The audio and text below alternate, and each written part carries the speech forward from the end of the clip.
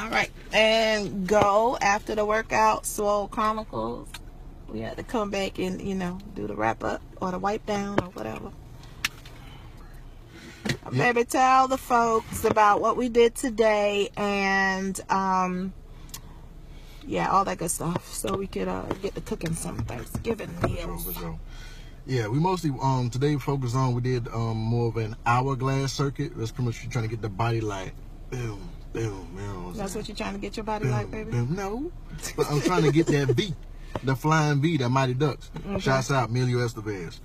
You know what I'm saying? We're not giving shouts out. Come on, wrap it up. So what did we do? How did we target and to try to get that?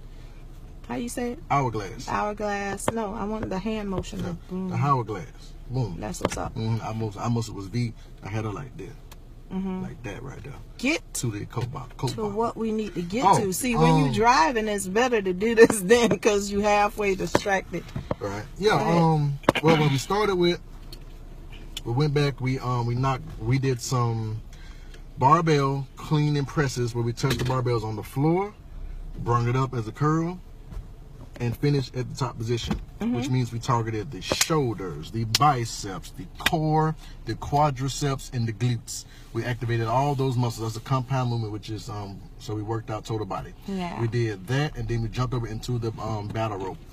Boom, boom, boom, boom, in the seated position. So we focused all our attention on the quadriceps, which was we're working on that, building up those legs, and cutting up all of this right here all the way down. That's about when I knew that going to the gym this morning was horrible. But yeah, we got it in. Oh yeah, hop back and forth, boom, boom, boom, boom.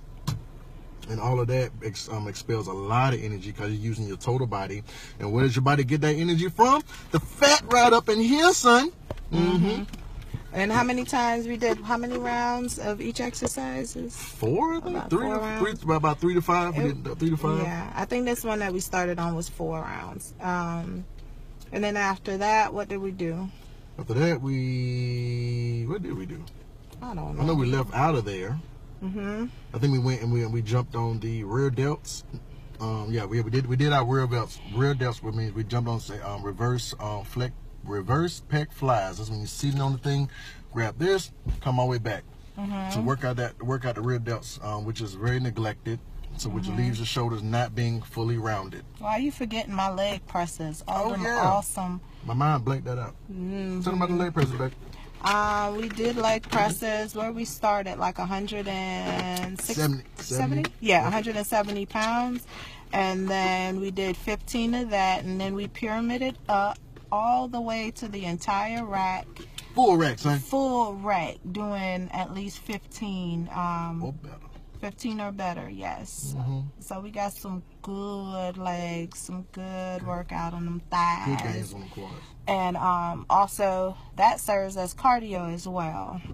See, I'm learning something. That serves as cardio as well. Right. So after we did the full body whatever, then we went and did the leg presses and the reverse pec flies. After that, we did what else? We went back to the rope. Oh yeah, we went back and did that rope. Yeah, my mind blanked the rope out because I don't. Yeah, see, you haven't seen you do something you don't like. Your mind blank it out. Yeah. Cognitive dissonance, psychology 101, baby. Here we go. After the rope, we did 30-second intervals of that back to back to back to back to back. Sure did. And we did the rope this time instead of doing the battle rope. We did the one that you kind of pull down. Yep, kind of looked like you climbing. Before long, I'm gonna climb a rope. One-handed, yes. No legs. Picture that in your mind. And then we finished off with, what did we finish off with? We went back and we knocked out preacher curls and tricep extensions. Yeah, because pretty soon I'm gonna be showing my muscle. Look at it, you already got the hump. Oh, look at that. You got the hump. And even Wednesday, you got that hump. And got that. Come on now, let's finish up. We gotta cook. Oh, after the preacher curls, what else did we do? You gotta cook. We did.